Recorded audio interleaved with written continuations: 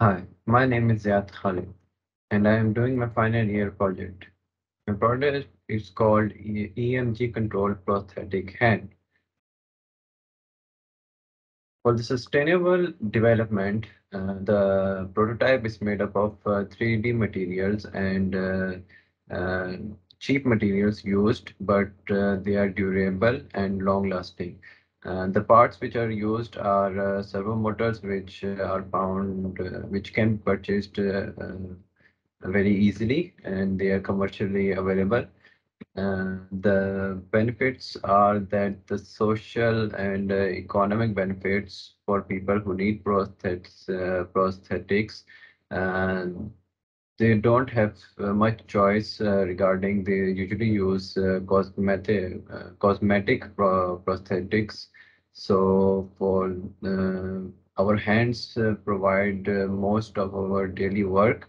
So we need basic hand gestures which we can use to make our daily life easier. Inventiveness. So using controlling the EMG control prosthetic hand, we are using servo motors, and to control the motors, we have made a AI model which predicts the hand gestures of the EMG sensors when you move the upper forearm muscles. So the prototype is also very durable and easy to use and easy to manage as well. It can be disassembled and maintained easily.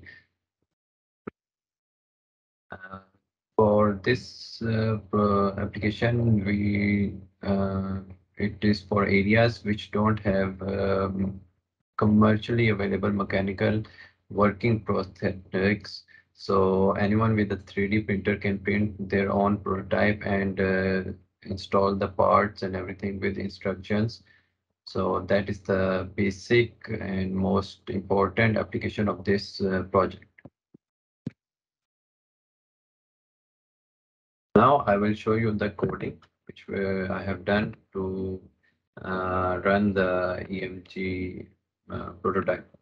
So this code is being used in the Arduino to collect the reading, which then is transported into the Python library.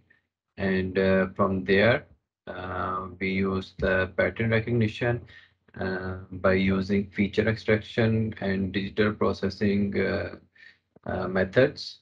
And then we use the output to get the uh, then we use the AI model which we have trained to predict which gesture is being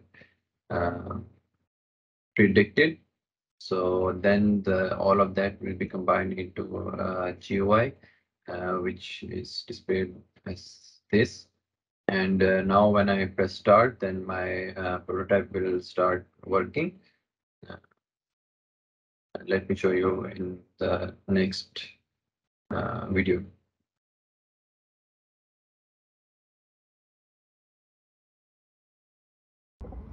So this is the prototype. I have connected my sensors to Arduino, and then all the motors and everything with the external power source is also connected to the breadboard and servo motors.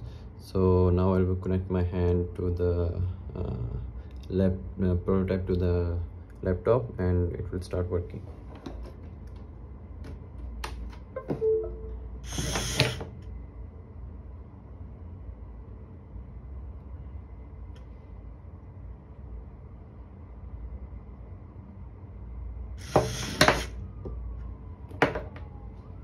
Okay. So when I grip my hand, it will detect from the features, and then the AI model will predict that the hand is closed, and there it will begin. Now if I perform another gesture like pinching,